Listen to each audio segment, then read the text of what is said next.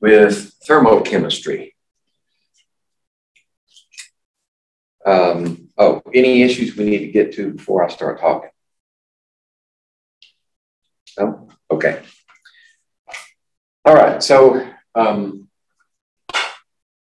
we had left off talking about how to determine the enthalpy of a reaction based upon the individual enthalpies of the reactants and products. And that's what this slide is about.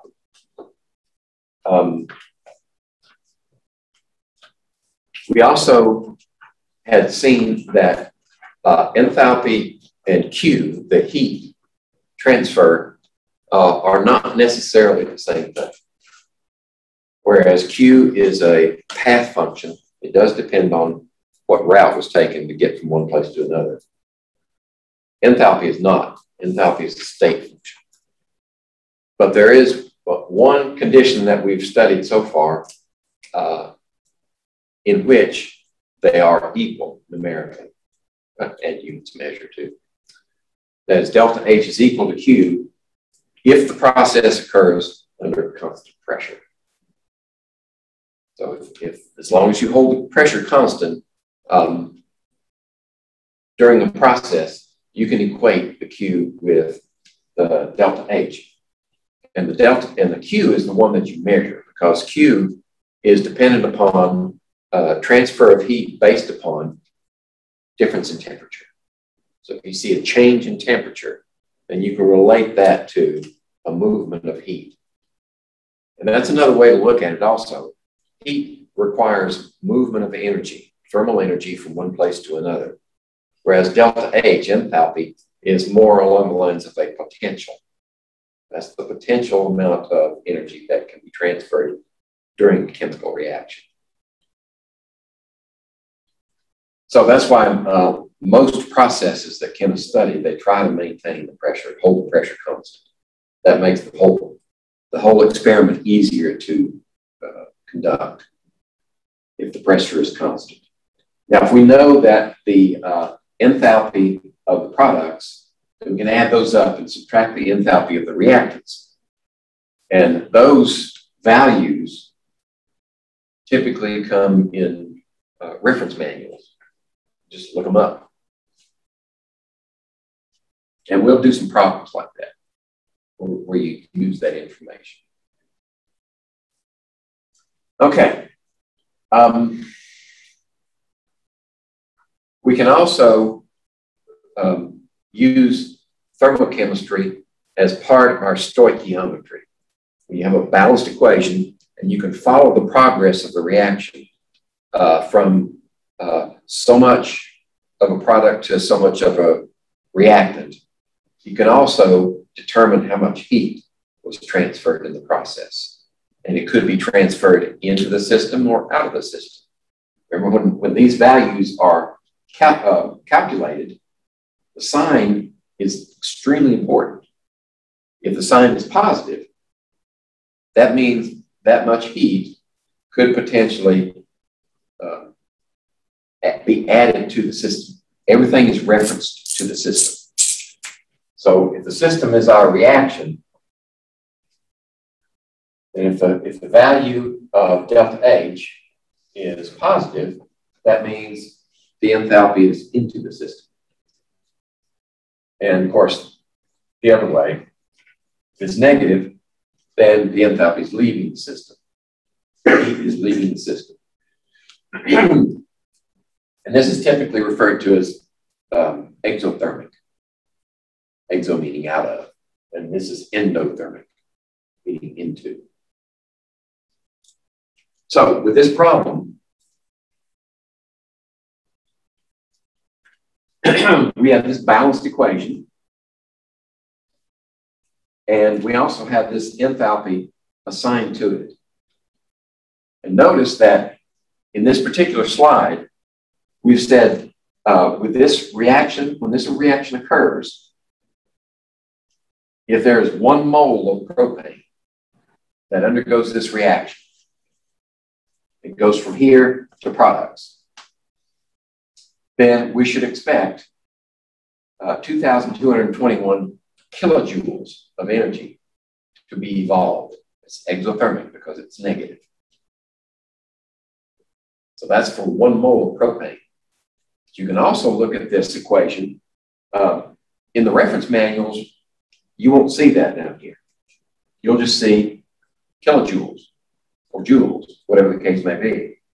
You won't see this subscript. This was placed in here to reference 1 mole of propane because of the way the question is structured, and I'll get to that in just a second.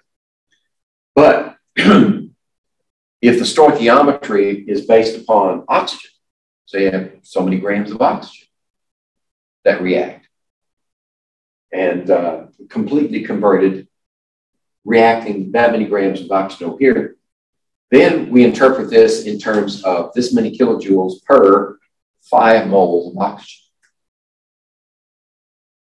Or you could say this many kilojoules per 3 moles of carbon dioxide produced. Okay? So this is reference to the entire balanced equation. That means if you are actually reacting 2 moles of propane, then you should have double the amount.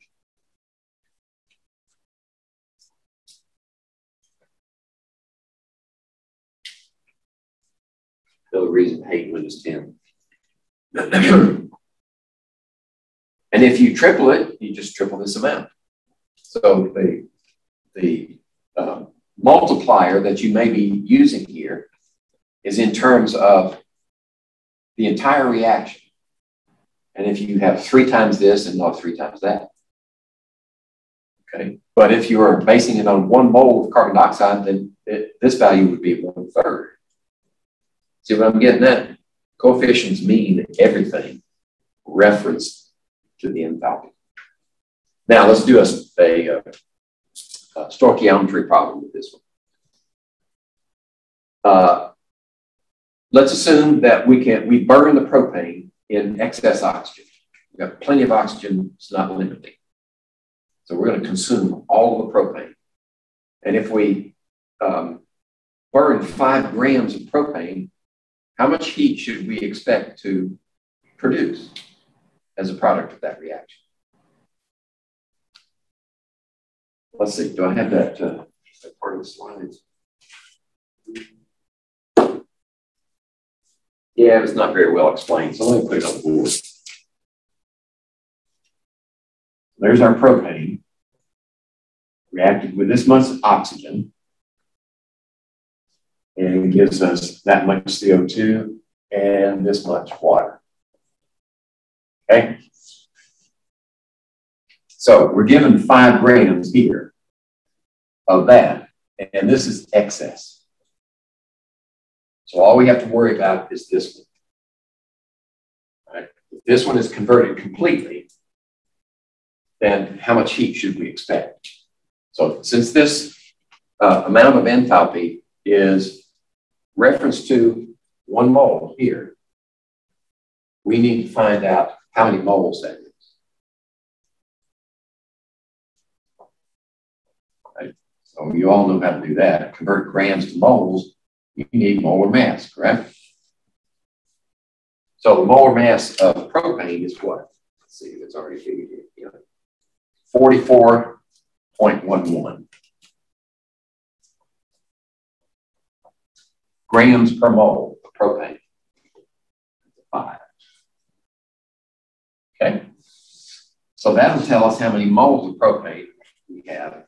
And then we can use that to find out how much heat. And we can expect 0.1134.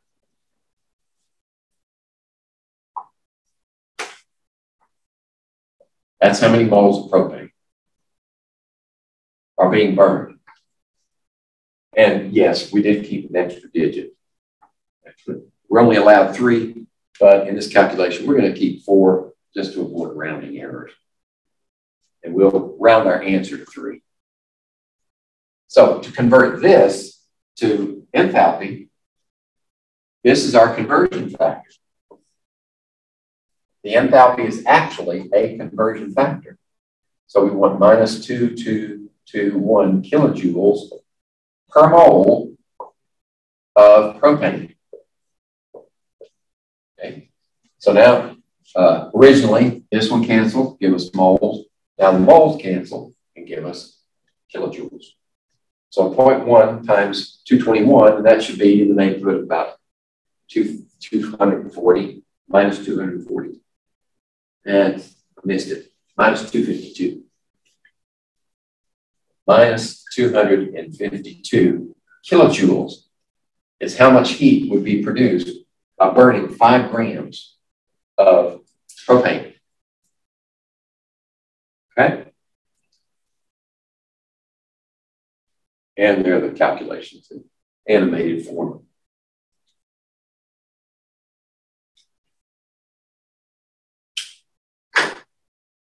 So it's important, if you're going to use this method, you can select this part based upon the balanced equation. If we were converting so many grams of carbon dioxide here, we would have a different value there. We'd get a different number of moles of carbon dioxide. And then this would be ratioed to 3 moles of carbon dioxide as your conversion factor. Okay. All right. Now we come to the topic that we're interested in for today's lab, calorimetry. Calor comes from the Latin meaning heat, and metry, of course, to measure. So calorimetry is actually the measurement of heat transfer.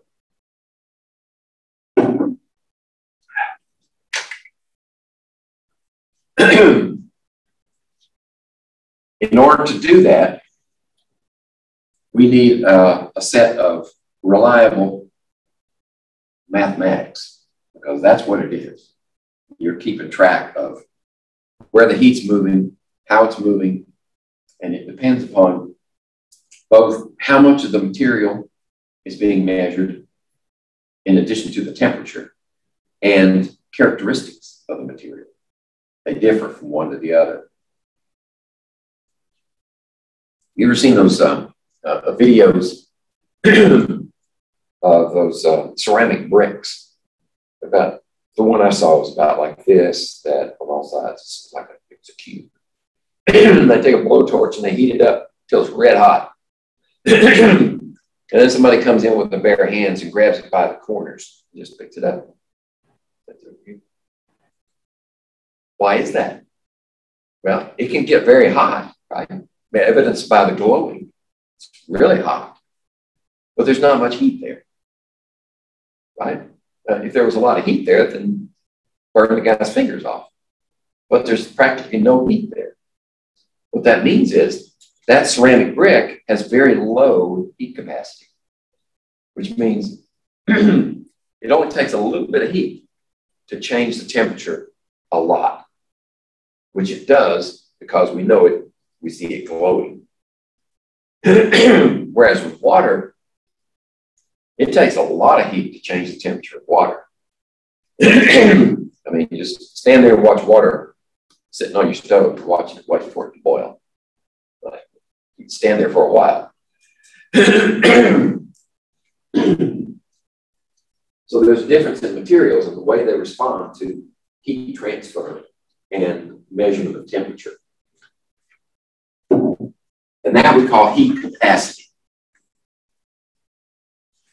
So, in fact, that's even before we get too specific. The heat capacity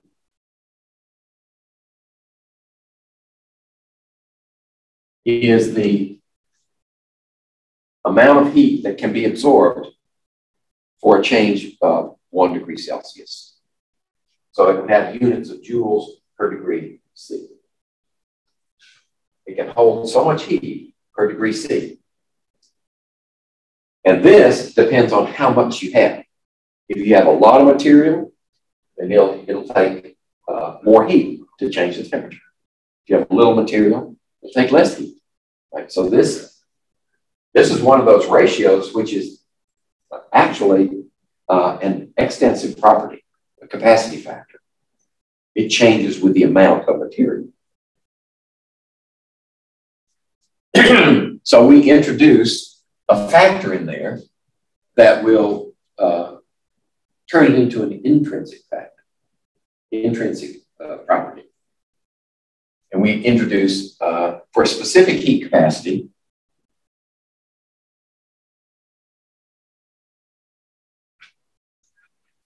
we introduce mass. So here, it'll absorb so much heat for each gram to produce a degree Celsius change. There's the difference. This turns this extensive property into an intensive property. So now it doesn't matter how much you have based upon this value. This is characteristic of the material. So water will have one specific heat capacity. Iron will have a different one, which is about 1/10 of what water is. And that ceramic block would have probably 1,000th or 10,000th of water. And there's a number associated with it. These are just the units of measure. There's a number that depends upon the material itself, what it's made of. Sometimes, rather than using grams here, we are more interested in how much heat it takes to change 1 degree Celsius per mole, rather than grams per mole. And then we call that molar heat capacity.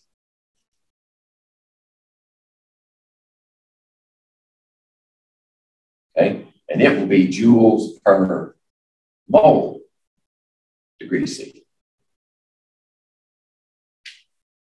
So you're going to experience or be introduced to both types of heat capacity in the lab today.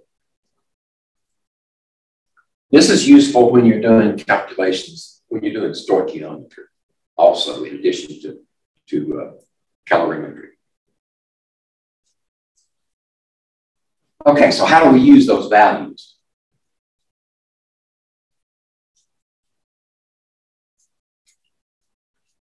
Let's see, we've got let me check my hard copy slides so I'm not stepping on myself. Stealing my own thunder. Okay, I got a video coming up.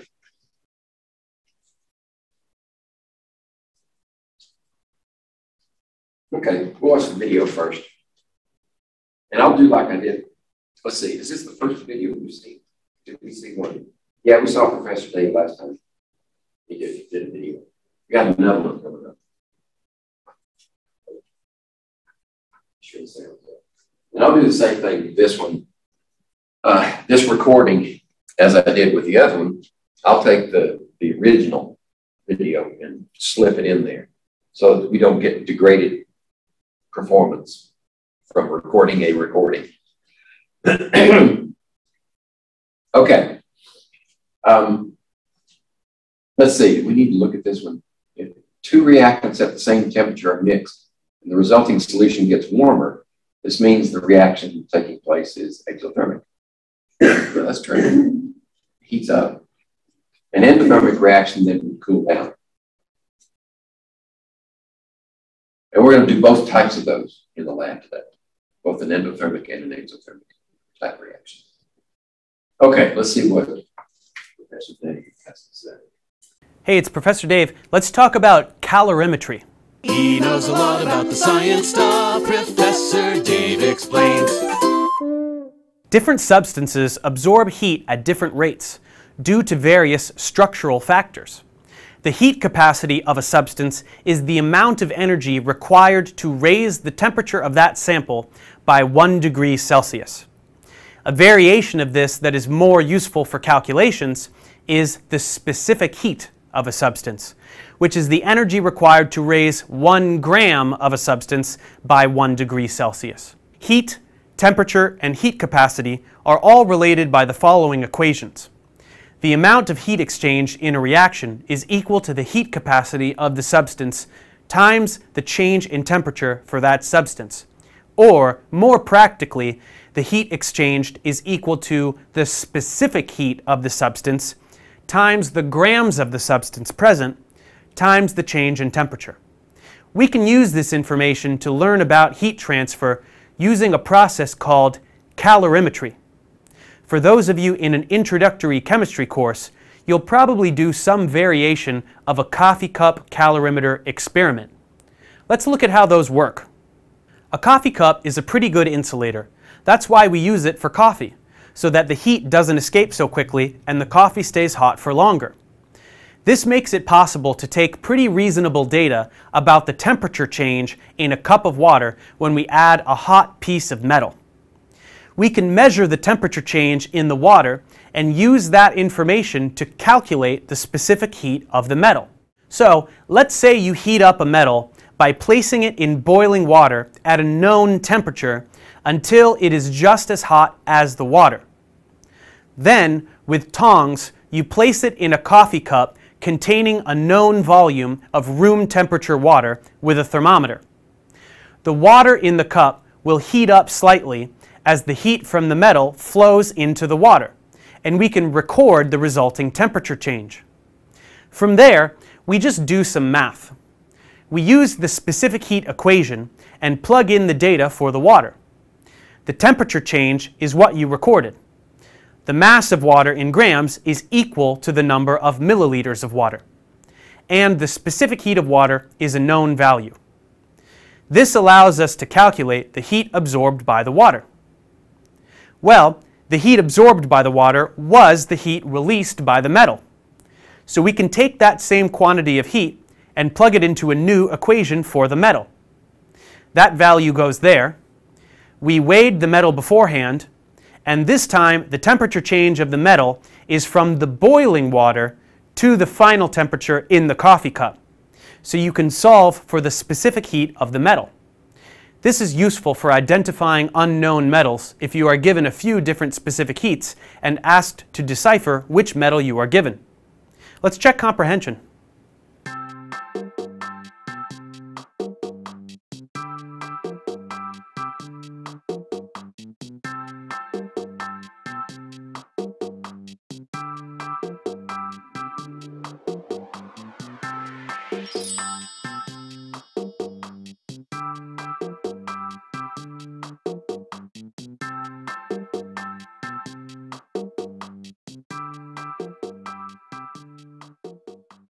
Thanks for watching, guys. Subscribe to my channel for more tutorials, and as always, feel free to email me, ProfessorDaveExplains@gmail.com.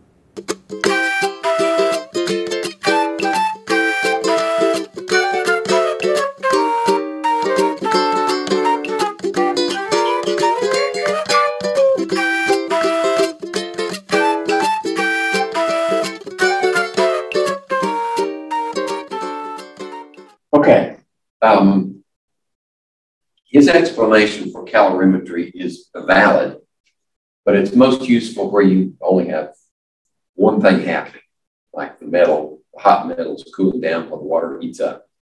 If you've got multiple heat changes that are going on, then I got a better way that is less likely to cause error. He did put up these two that were true. I didn't identify the heat capacity, that is not the specific, but the heat capacity. We give it a big C. And in that method that we're going to do today in the lab, this is the one that you're going to determine for the calorimeter itself. Okay, and this one is the one you're going to use for the other parts of the reaction, or for the other parts of the experiment. We have to do this one first because we have to account for how much heat the calorimeter either absorbs or gives up during the reaction. We have to do that first. Okay, this is what our calorimeter is going to look like. It's a coffee cup calorimeter. And it's designed this way so that we have two layers of styrofoam and we isolate the system from its surroundings. Remember last time we talked about three types of systems. The open system, where mass and energy can cross the barrier. with surroundings, between the surroundings and the system. There's the closed system, which allows energy to cross the barrier, but it does not allow matter to cross the barrier. And then the isolated system, where we restrict the system so that no matter and no energy can cross the barrier. Okay. That's the type of system we have here in our calorimeter. And we do that because we don't want any outside influences to alter the energy change that we're measuring inside the calorimeter. We want it to be isolated. So whatever happens in Vegas stays in Vegas. And I'll show you that in mathematical terms in just a minute. Okay, it's an isolated system. Heat matter can't cross the boundary. And that means that any heat changes that occur inside this calorimeter must all add to zero. We're not adding anything to the system. We're not taking anything away from the system. Right? Its internal energy is constant. So that means that zero is equal to whatever happens inside. You might get one process is equal to a heat transfer of Q. And this can happen inside the system. That's okay. It's just that all of them that we add together have to equal zero. So let's say this one is for the calorimeter. We're going to account for how the calorimeter interacts with the whatever we're doing inside. So we got that factor. And then we have another one. This one might be, say we're conducting our experiment like the example, Professor Day's example, in water. So this would be the heat change for water. And then this one might be, might be a heat change for the metal. Okay, so that system has 3 heat transfers that we're tracking. So for this one, that Q is equal to, remember, C times the change in temperature. Okay, so we can put C here times change in temperature. Now the change in temperature may be different for each one. In fact, it probably will be. So that's why I gave it a subscript. Then we add together what happens to the water. Well, for the water, we need a specific heat capacity. S for water. And then we need to know the mass of the water. And then we need to know its heat change. Temperature change. So that would be S for the water, mass of the water, and temperature change for the water. Okay? And then for this one, we'll have a similar setup to that one, but this will be the specific heat capacity for the metal times the mass of the metal. See, I should put water here. And then times the temperature change for the water. Okay? That set up like this, you can have as many factors as you want or as you need to solve the problem. You don't have to keep track of, well, if this happens, what's it equal to? Oh, gives me a headache. Just fill it in like this, and you let the math do the work, the heavy lifting for you. Okay, so I'll make a point of the temperature change. Delta T is always final temperature minus initial temperature. So if the initial temperature starts out low and ends up high, this will be a positive number. But if the temperature starts out high and ends up low, like the hot metal, then this will be a negative value. That's where you get things to even out, because the positive equals the negative, and that's where the zero comes from. Okay? Then you'll usually have one of these terms that's the unknown, and you solve for it. Okay? We'll do an example.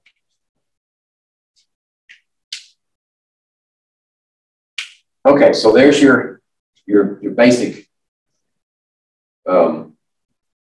Q calculation when you need specific heat capacity. Now, if we're using moles instead of grams, you just substitute your little n in here for the moles. And then the S then has to be in terms of moles, because you got to be able to cancel those units.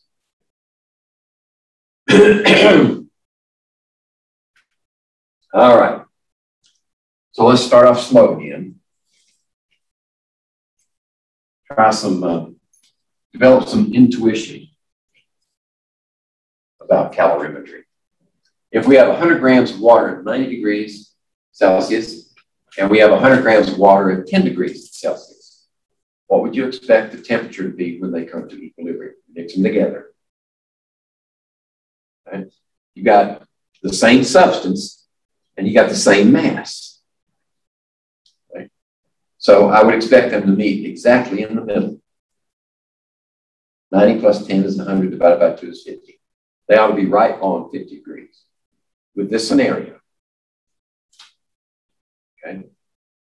That should be the final temperature for that. That experiment. Okay, let's change the conditions a little bit. We've still got water.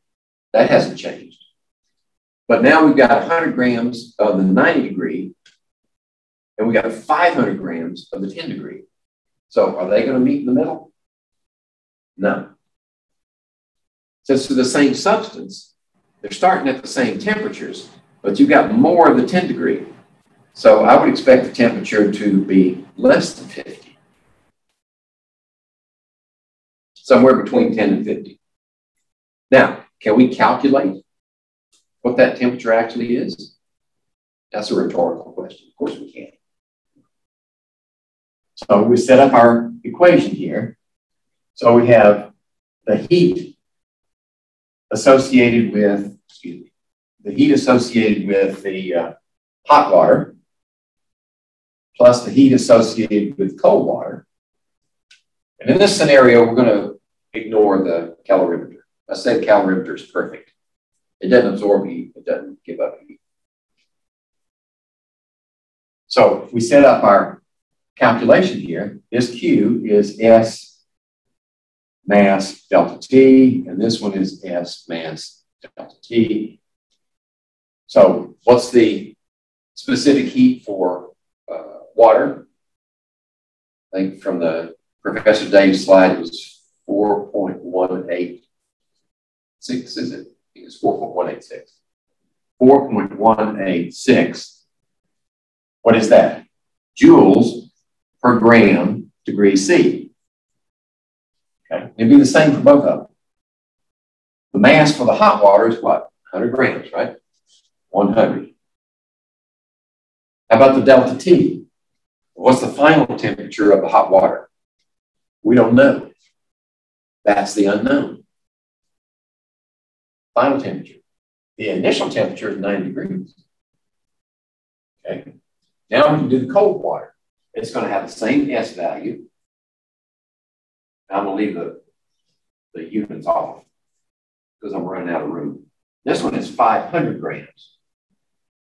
And then its final temperature is the same as the final temperature for the hot water. But it starts at a different temperature, 10 degrees. Okay? So now we've got it set up. We just need to solve the problem. So let's say, since we've got to multiply all this times this term, let's find out what this is.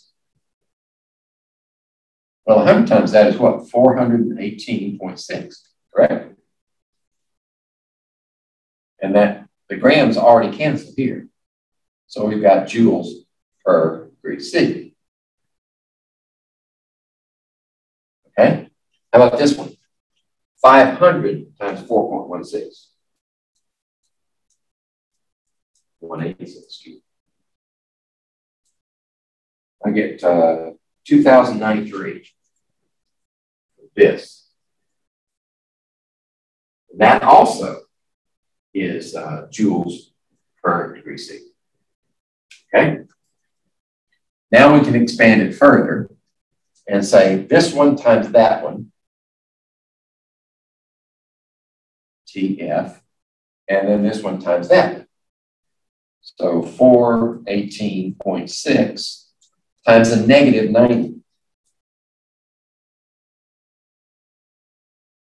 is negative 37674. Right? And that's going to be joules, right? Because the degree C cancel there. Okay. What's this one? It's this times that, 2093 TF minus 10 times this, which would be 2093 joules.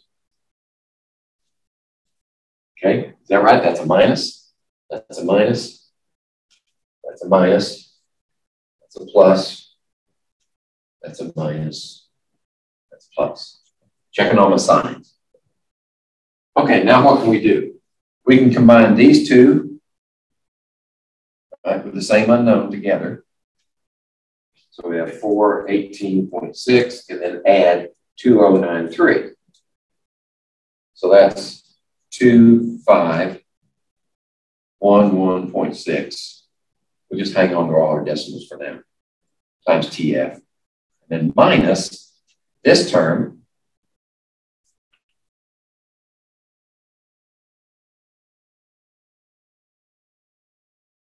yeah, I better do it the hard way. 674. 37674. And then 2093.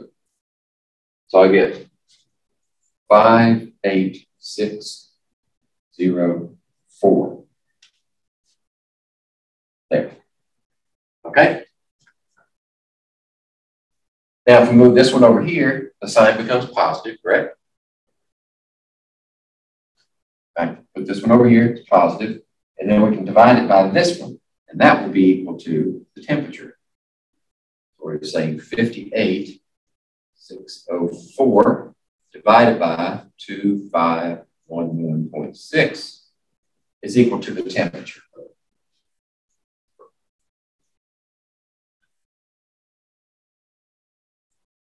And I get, let's see, what am I allowed? Two significant figures. Yeah, two significant figures. So it's 23. Rounded off, 23 degrees C. Okay, that's the final temperature. And we speculated that it would be less than 50, between 10 and 50. Okay, that's how you solve a calorimetry problem using my isolated system formula.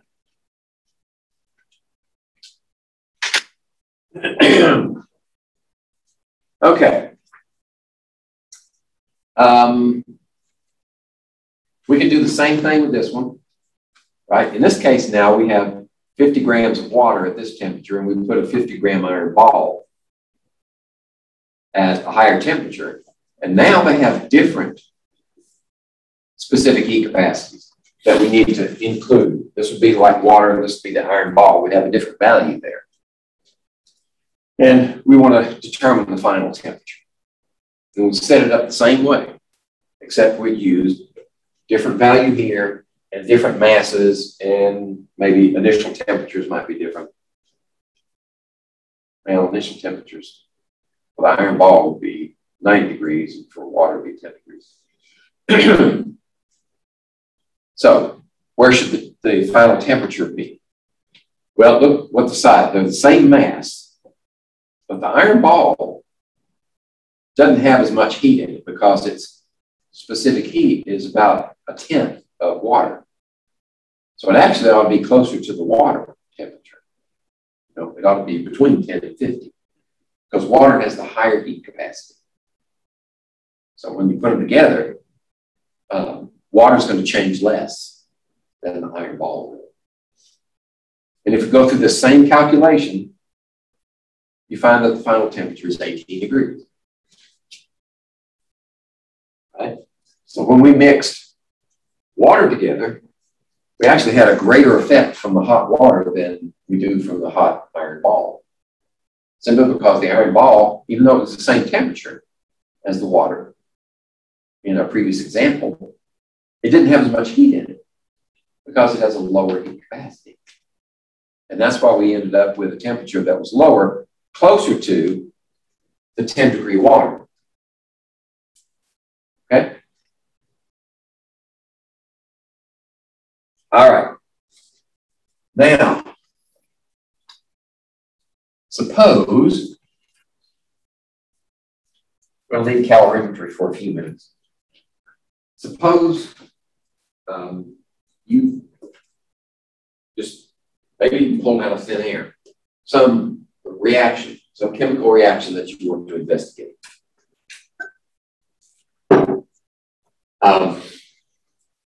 But for some reason, you don't want to actually perform the experiment.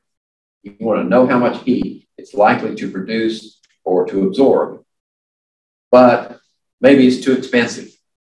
You know, your company or your college won't foot the bill for the materials, but you still are interested in what the enthalpy of that reaction is. Are you stuck? Probably not. And you owe the fact that you can calculate that expected enthalpy from Herr Hess. Hess's law says that since enthalpy is a state function, it doesn't matter how many steps it takes to get there. You can add up 2, 3, 4, 5 different equations, as long as those equations added together equal your target, the one you're interested in. If you can add all those up to this one, then you can also add up their enthalpies and determine the enthalpy of your reaction. That, in a nutshell, is Hess's law. And it's based upon the fact that enthalpy is a state function. You can go anywhere you want to, you end up back at the same place. Okay. So that was one scenario. Maybe it's too expensive, or you don't have the facilities for it.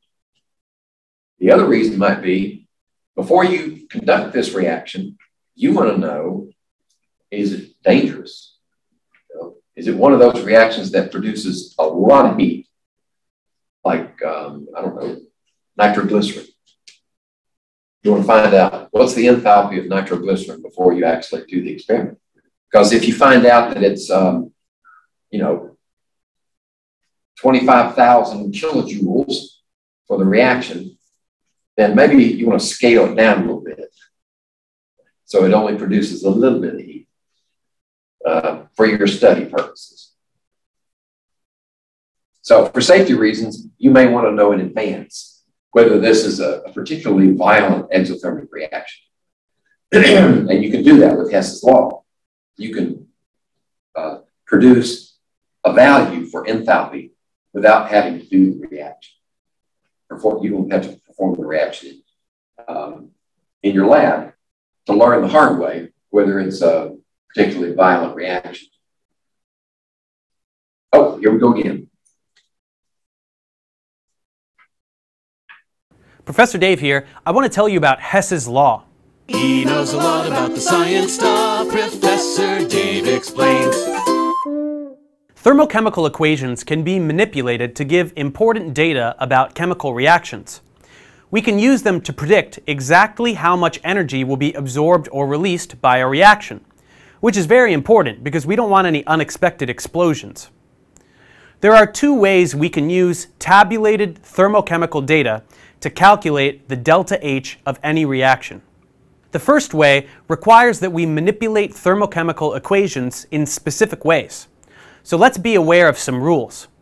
First, if a reaction has a particular delta H, the reverse of the reaction will have the opposite delta H, or the same number with reversed sign. Second, If molar quantities in the equation are multiplied by a coefficient, so is the delta H. So if you double all the substances, double the delta H. These are things we can do to thermochemical data to be able to add equations together to result in a reaction we are curious about. Here's what I mean. Let's say we want to know about the change in enthalpy associated with a reaction, like this one. But it is difficult to measure experimentally. We can take other reactions with known enthalpy changes and rearrange them to align with our equation and get the data we want. The first reaction provided has carbon graphite on the left, which is where we want it. But the equation we want has 2 moles of graphite, so let's double this one. We get 2 moles of everything instead of 1, and we double the delta H. Next, this other one has CO on the right, where we want it, and in the right amount. So all we need to do is add these equations together. The O2 and CO2 will cancel because they are present in the same amounts on both sides, and we are left with the substances in our original equation. Since we added the equations, we also add the delta H's to get the delta H for our equation. This kind of manipulation is allowed by Hess's law. We can manipulate the coefficients of a reaction or reverse its direction in any way necessary as long as we change the delta H associated with it in the appropriate way. Then we add or subtract the equations as necessary to give us precisely the equation in question. The delta H you get by doing the arithmetic will be the delta H for the reaction. Another way to calculate an unknown delta H is to use standard enthalpies of formation. This is denoted by the following symbol, and it represents the enthalpy associated with forming 1 mole of a substance from its respective elements in their standard and most stable state. Most stable state means the most common allotrope, or physical form of an element.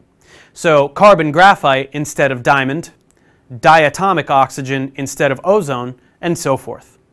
Standard state just refers to standard temperature and pressure, which is room temperature and atmospheric pressure at sea level. That's what is meant by the degree symbol. We can calculate the change in enthalpy for a reaction by adding up the standard heats of formation of the products and then subtracting the sum of the standard heats of formation of the reactants. The heats of formation can be found in your textbook or online, and you just plug them in, multiplying each value by the coefficients in the balanced equation. Let's check comprehension.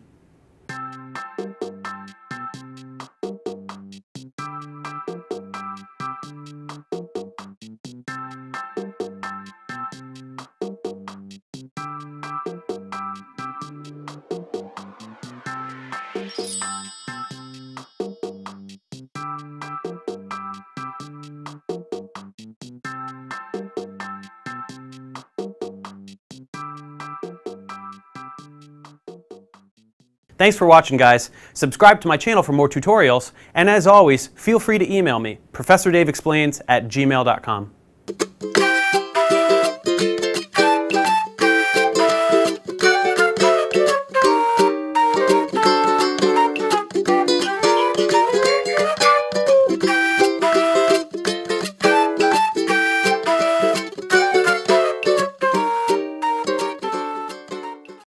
Okay.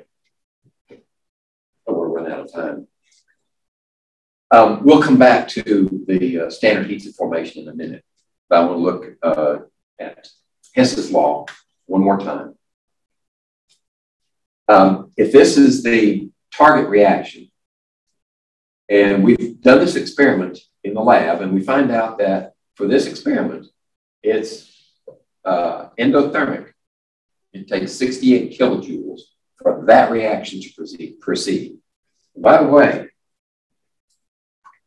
a useful way of thinking of these reactions and the heats that are involved is to write the balanced equation and then say, consider the enthalpy as either a product or a reactant. If you do it that way, then if it's a positive number, it's a reactant. In other words, it's going into the system. So it would be 68 kilojoules plus this, and yields this. So where'd that energy go? It's stored in the bonds of this compound. Okay. It's an endothermic reaction stored in those bonds. An exothermic reaction, if it were a negative number, then that would be over here. It would produce that excess amount of energy because the energy stored in these bonds over here is greater than the energy of the product bonds. And that energy is given up as heat. Okay? So if we use these two equations, and these are the known enthalpies for this equation and that equation, and we want to add them together, see if they, the first thing is that you have to be able to add those equations together and get exactly your target equation. Right? Until you can do that, then you cannot add these together. You got to make sure that this and any manipulations you do to those equations transfer into the enthalpies as well.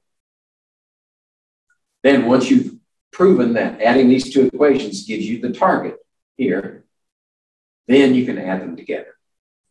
And you end up with the same value that was determined in the laboratory.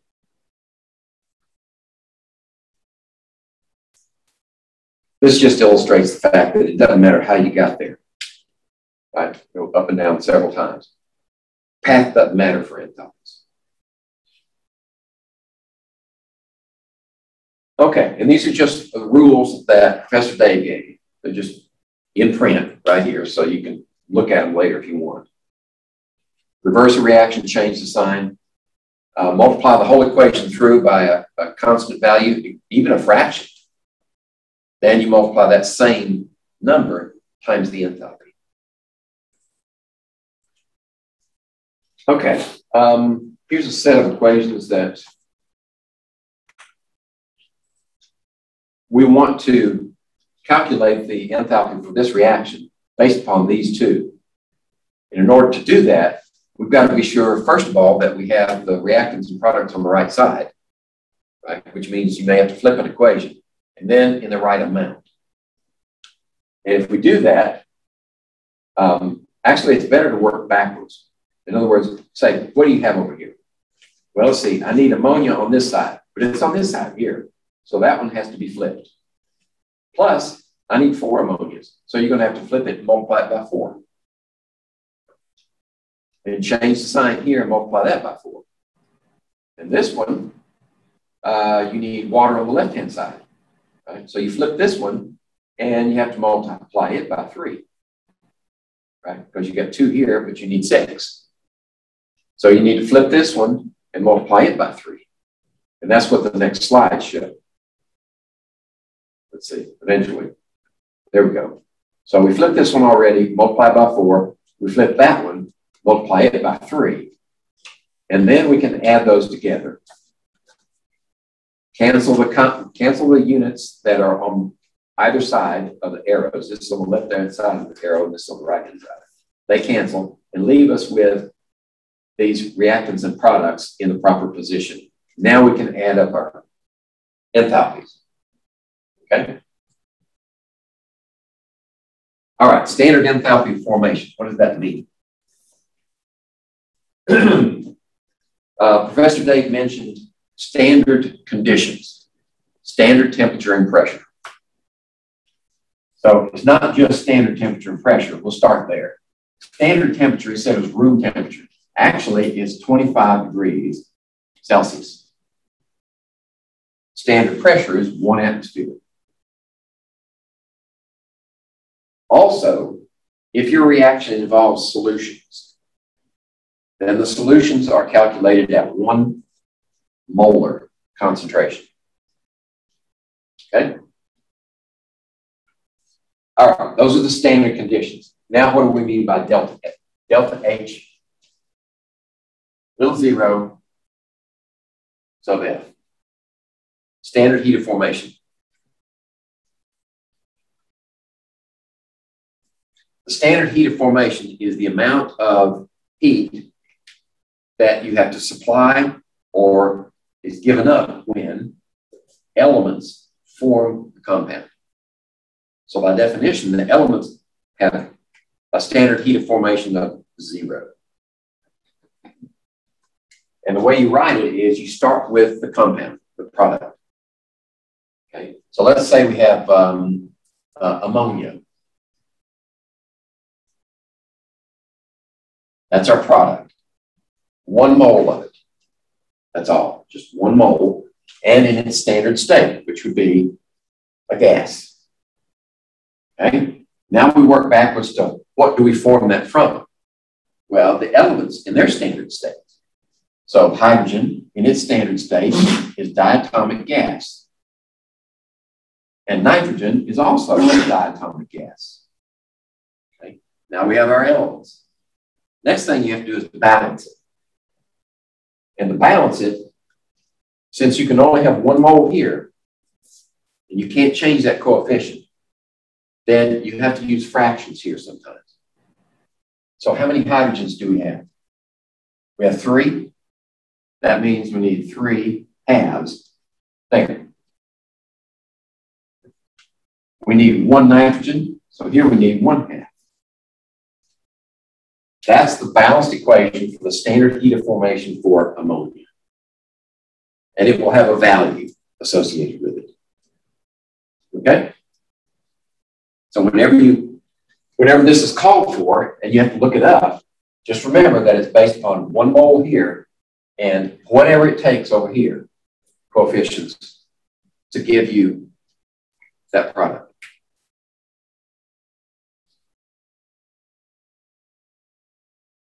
Okay, did I put it in here? Yes, there's solution, 1 molar. Pure substances are easy, right? If you need to make a compound out of, well, I don't know, iron, you would just say iron in standard state is this, and it's a solid. Or whatever the case may be. I don't think we need to flog that horse anymore.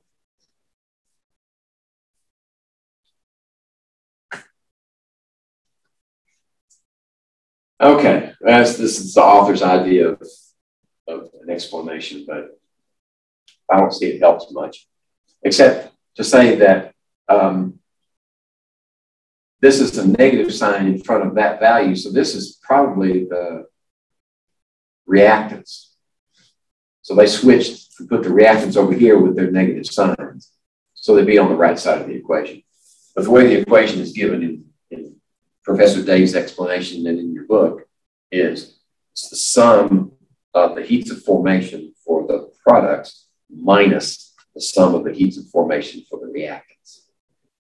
So that's why the sign, the negative sign is here. Normally we'd see these terms. Actually, you only see this term because, right? Oxygen's an element. It has 0 heat of formation. So these 2 terms would go on the other side, and these 2 terms would come in first because they would be products. That will have a heat of formation. That one, water will have a heat of formation, and methane will have a heat of formation, but oxygen will not. So to help your feelings, maybe just stick a 0 in there to hold its place. Okay. That's just reiterating rules. And there's your formula. That's what this sigma means. That's a Greek capital letter sigma. It just means summation. So you sum things together.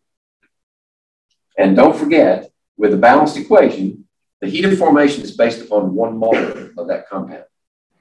So if you've got a coefficient in front of that one in the balanced equation, be sure to multiply it times that value. So that's what this means right here. Okay, for this one as an example, right, if you're going to react sodium with water to make sodium hydroxide and hydrogen gas, then you don't need values for sodium or for hydrogen. because they're elements of their standard state. So really, you only need to take 2 times sodium hydroxide, which is here, 2 times that value, and then subtract 2 times the water value here. So if you subtract a minus, it makes it a plus. And that reaction should produce negative value. Exothermic reaction should produce 368 kilojoules.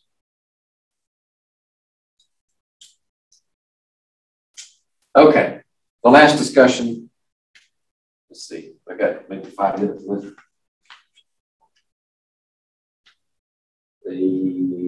Actually, 10 minutes. Okay, maybe we can get through this.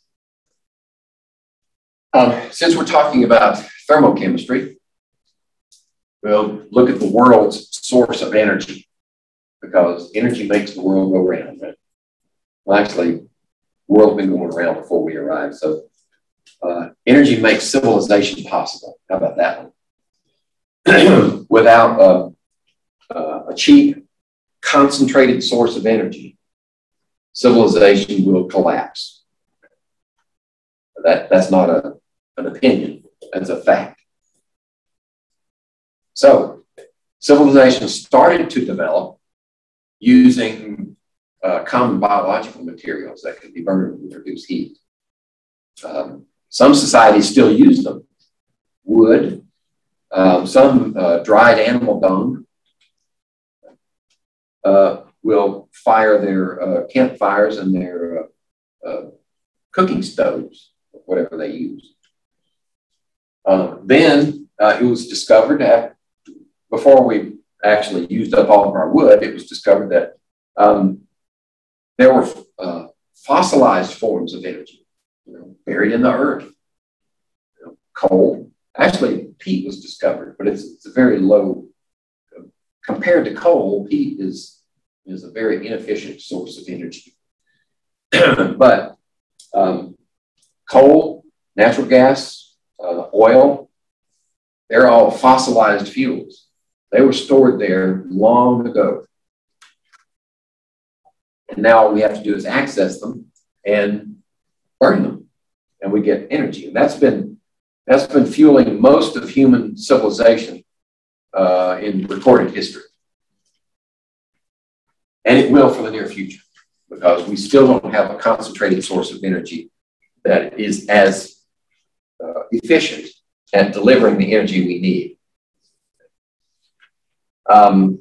Then came along hydroelectric, right, where you need water of a certain depth that's under sufficient pressure to drive turbines and run your generators. Right? Most of those sources, hydroelectric sources for at least industrial uses, have been found and exploited. There are none left.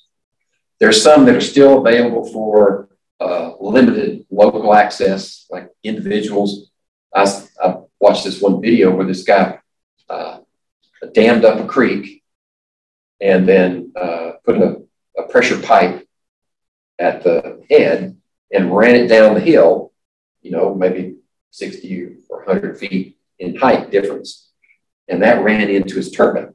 So he developed enough pressure head from that distance to run his turbine, and that was enough energy for his house. But on an industrial scale, there are no more hydroelectric sources available. Now, there's some exotic sources. Like we've got turbines that run on movements of the tides, that works, or submerged in rivers, that works. But they're not plentiful enough to drive the world economy. We're still stuck with fossil fuels and some nuclear. Nuclear ought to appeal to those who believe in climate change from carbon dioxide emissions, because there are no carbon dioxide emissions from nuclear.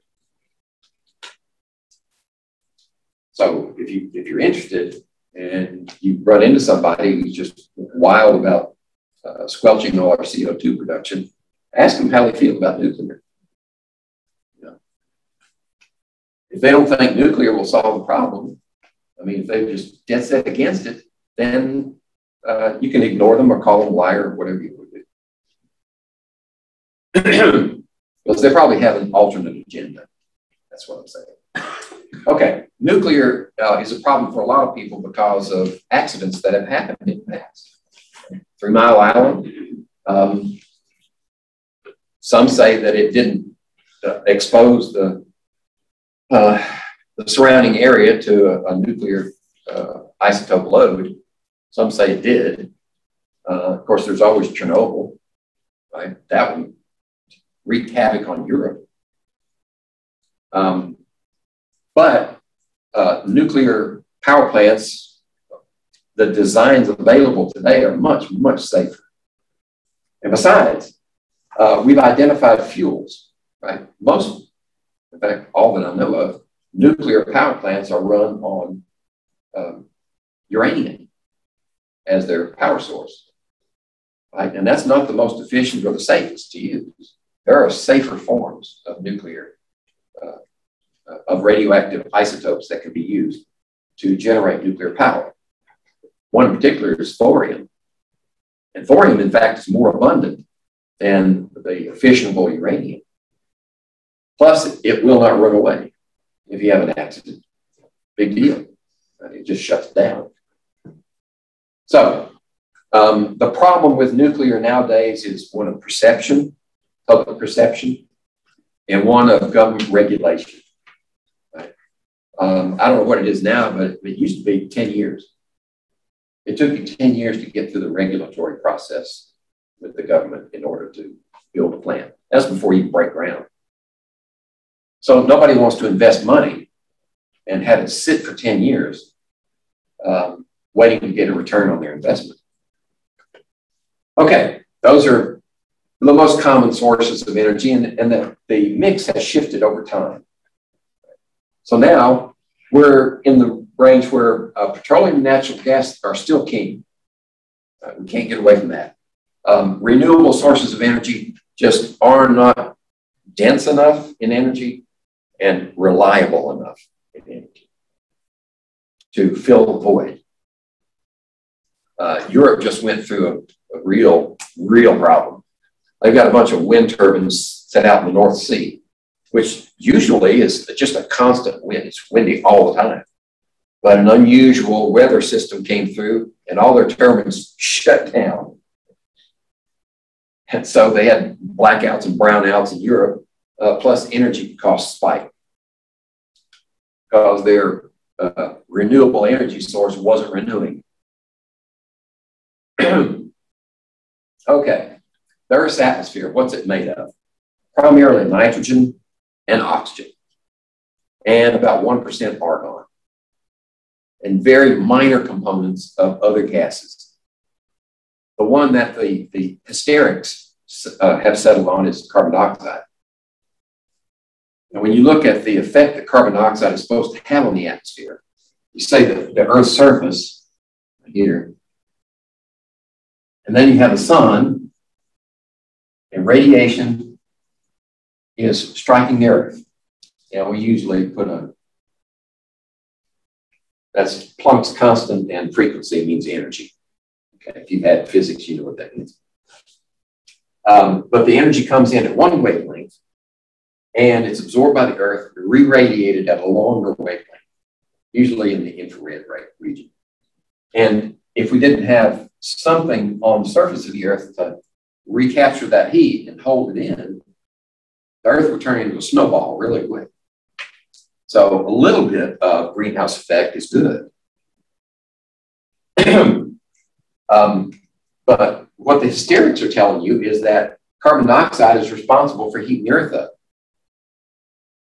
Well, if you have enough of it, sure, it'll do that. Look at Venus. I mean, Venus is hot enough on its surface to melt lead. And it's largely due to two things. It's about half the distance from the sun as we are, so it gets a lot more, 4 times as much solar radiation.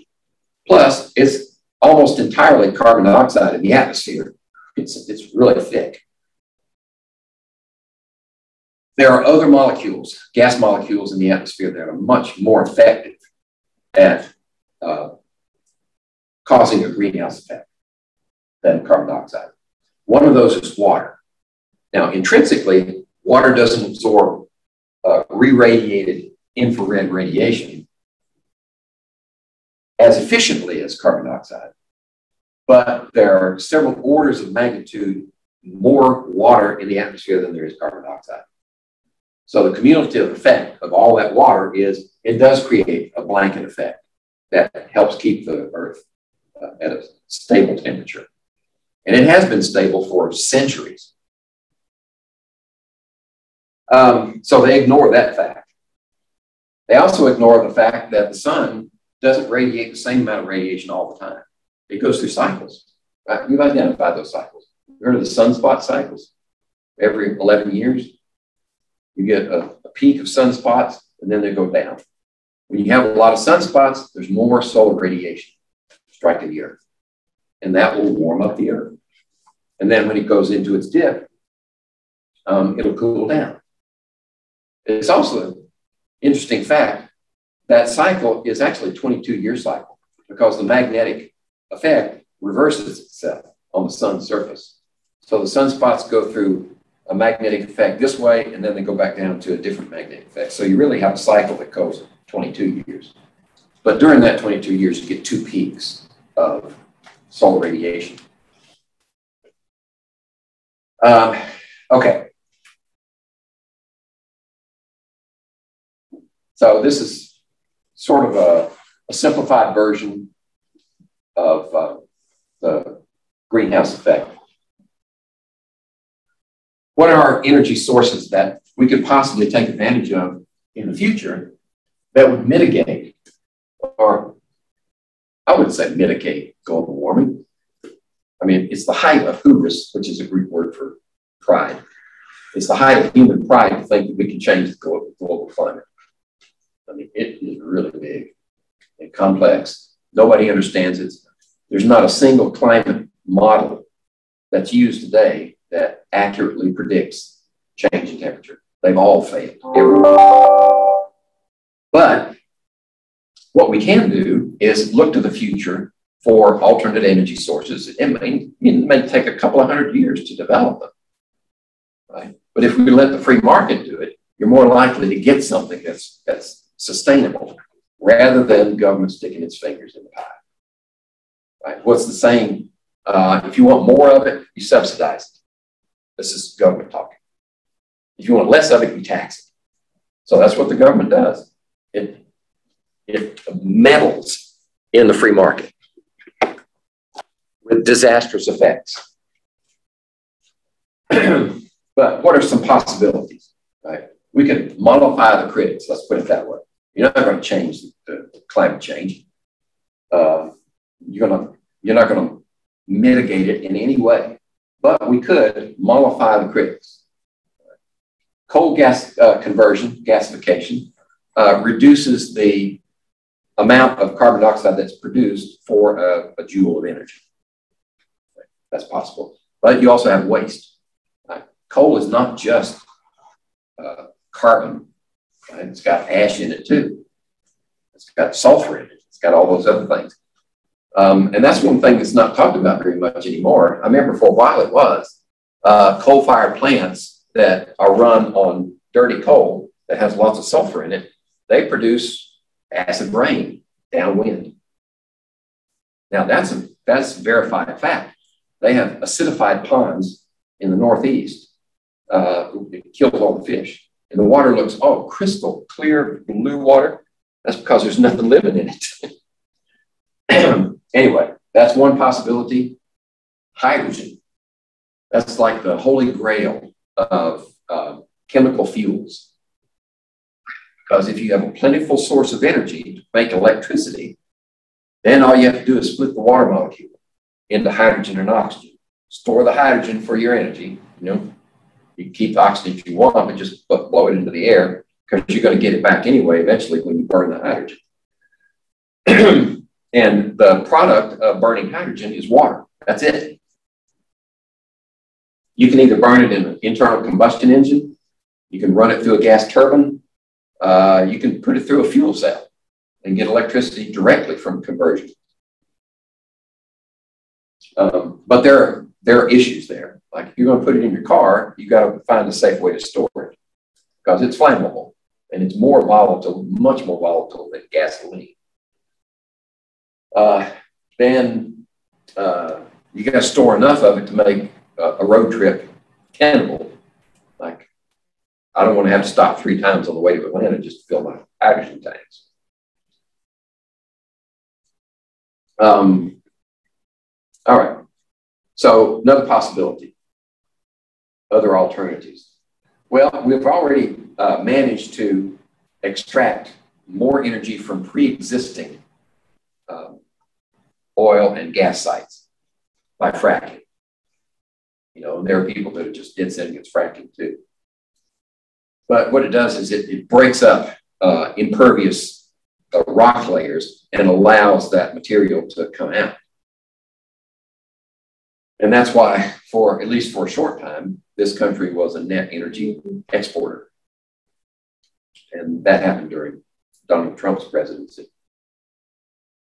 Ethanol production from biological sources is a no-win solution. It's one that's subsidized, and the only reason that it still exists and it's part of our gasoline is that the government subsidizes, taking corn and converting it into ethanol. It takes more energy to make a gallon of ethanol than you get back when you burn it. Methanol is another possibility. I don't know too much about that one. It's just a different type of alcohol. Seed oils, possibly. You need a diesel engine to use them efficiently.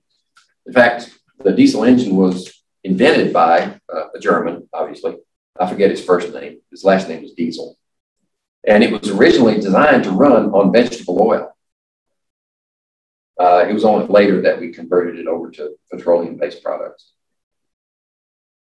And you can still run a diesel engine on spent, you know, when restaurants empty their fryer vats, they dump the oil out in a big tank and somebody has to come by and pump it out and haul it off. Lots of, they'll just give it to you for free. You have to convert the engine will run on it, no problem. But what you have to do is preheat it right before you inject it into your engine, your diesel engine, because if you don't, that differential in temperature will cause it to gum up and it'll seize your engine. Oh, I missed that one. Photovoltaics and wind, right? I already mentioned those problems. It doesn't happen reliably. And our battery storage technology now is not efficient enough to store enough energy during bright sunny days and windy days to bridge the gap. I think Elon Musk is trying to build battery factories and huge storage sites. And that's his prerogative. I mean, it's, as long as you let the free market work, you know, it's his money. He can spend it any way he wants to. Let's see, what else we have?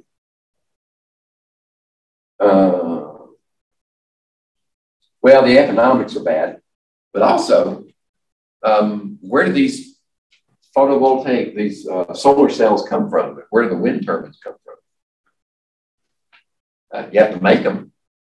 That produces a lot of waste, especially because they need exotic metals. They need metals from this part of the table. Right here. They're very rare. Only certain places on the planet produce them, and a lot of them are in China. So you tie yourself to an unfriendly government's supply of the needed materials. Plus, what happens when they're used up, right? They have a limited life. What do you do with the waste material? Right? You bury it in the middle of the night so nobody knows you're doing it. That's what you do. Especially if this is your bread and butter project. I mean, if you're screaming at the top of your lungs for renewable sources, you don't say anything about the pollution that they cause. in production or in end-of-life pollution.